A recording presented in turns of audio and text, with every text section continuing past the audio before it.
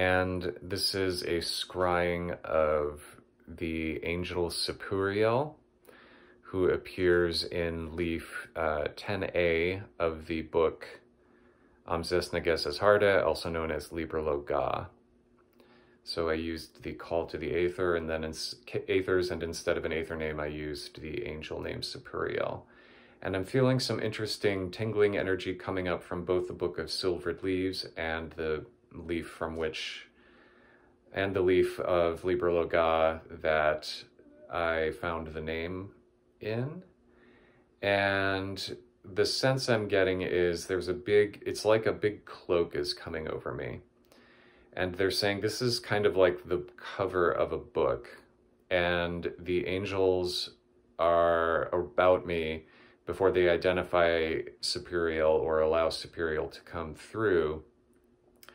They want me to sort of take within me the cloak or the gravity of reading this particular book, a book of God, basically, and they're identifying the two books of God that I have my hands in right now, and they're trying to say that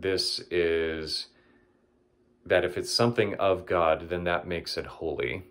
And so this is important for somebody who is working with something of the divine, taking up of something divine, and diving in, as it were, to holy knowledge, holy wisdom, that this is not something to be taken lightly, and that in a lot of ways, the charges of the Sphinx to know, to dare, to will, and to be silent, there is sort of like the cover, as it were, just as somebody who goes undercover, literally the covering of a book, is done to set it apart, to sort of create a Saturnian boundary about it, and therefore to not go in lightly when it comes to this sort of thing.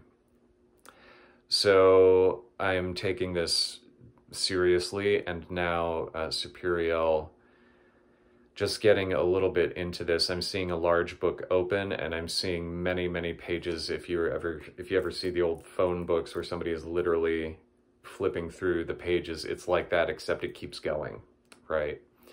And the spine, the back of the book, is intimately related to the heart of the divine. So it's as if this knowledge and this wisdom and this understanding is emanating from this heart of the divine, and is sending itself forward into the consciousness of us, we small parts of the divine that are here to bear witness. And there's this I'm feeling like this energetic rush through my body. It's as if there's a certain level of not just knowledge, but again, wisdom and understanding, and a bit of a crowned version of that. If one has ever seen the paintings of Christ with a crown that is about his heart, that's very much what this is feeling like. So this is sort of a blending, as it were, of the divine knowledge that you might expect from, let's say, a rabbi or a wizard or something like that, blending with the heart of the mystic, right? And that's sort of a lot of what this fusion of these two, it's like this vision is a fusion of those two things. And so, because it's going beyond the arcane and into the holy and into the divine. And so now I'm getting the sense of what the heavens which dwell in Sapuriel are like. And by the way, the spelling is Sapvriel. And the sense that I'm getting is that there's this big, it's as if you take all the pages of this divine wisdom, and it's like this ring about the earth. They form this ring, and it's not like laying them end to end. It literally is like a book where the entire spine is the circumference of the earth. It's very beautiful. And it's like each of us is drawn at specific locations of this part, and trying to work with others who are also reading their own part of the divine that is, again, ringing around the earth.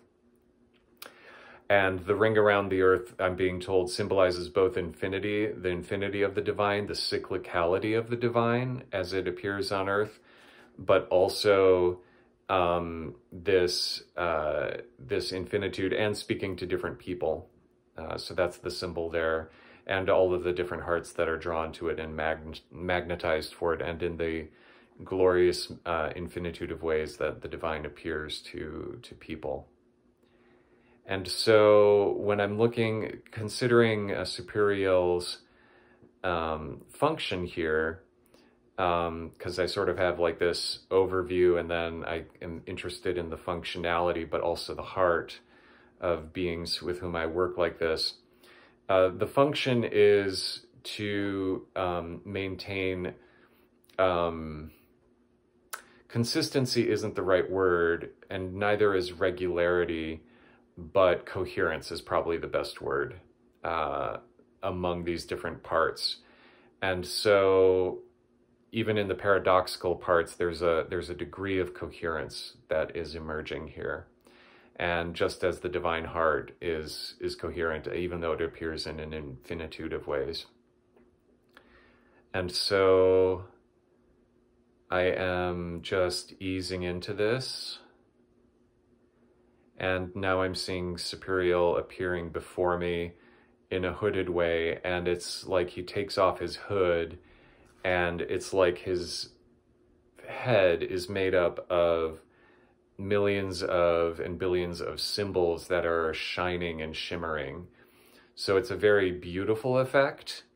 And I see his hands sort of reach out to mine and hold mine as if you were to hold not quite a dance partner, not quite, and maybe more like a child, if you are trying to direct them and guide them and the child is willing. That's sort of what he's doing right now, or she. I mean, I'm getting a kind of a non-binary vibe here.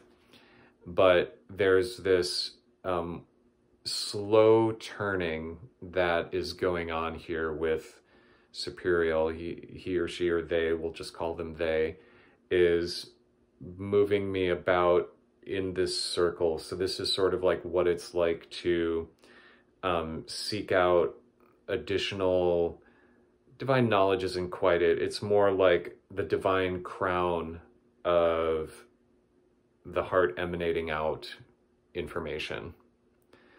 Information in terms of both wisdom and understanding. So it's like I'm taken back to my confirmation days of when we would go over the creeds, and we would go over the sacraments, and we would say, you know, we would read something, and then there was this exposition, and it was like, what does this mean? And usually would start off with, we should fear and love God such that, etc. Right? So it's that same idea of fear. The fear of God is the beginning of wisdom, sort of like this awe. And so the sense I'm getting is that it's sort of like that. It's sort of this fusion of wisdom and understanding, right? That is at the crown. And so that same rotation, again, noting that a crown is round, you know, is sort of taking somebody's heart through, you know, all of these different infinite manifestations of God. So there's a great beauty. That's sort of like the first thing that they want to tell me, is that there's this great beauty of the divine revealing itself to us. So again, speaking to the heart, but also, you know, if you were to speak of the third eye and the crown, that is the beauty of the integration of us. And so really, you know, it starts with this idea that all is one. So Hentupan in Greek, or Toniel in Enochian. And what Sapuriel is doing is helping us, you know, both commit to memory and really a heart memory, the many ways in which the divine has linked us together, right? And even though there's like this separation that kind of comes with death and with struggle and conflict. It's sort of like that struggle and conflict, that's separating and coming together again, that's like a beating heart. And so it's really about, as we get older, coming to appreciate the beating heart of life that we all get this wonderful chance to experience. So that's about it. I'm very grateful for the divine showing me this angel name and also giving me this opportunity to experience the heavens which encompass Sapuriel. So this would probably be a relatively decent angel to work with. And I mean, relatively early on is what I'm saying. They're all great to work with, don't get me wrong. But in terms of like where you are in terms of your journey, I would say that this is a pretty good one if you're looking for kind of like something like Enochian to take you along. So that's it. The vision ends, and thank you so much for watching.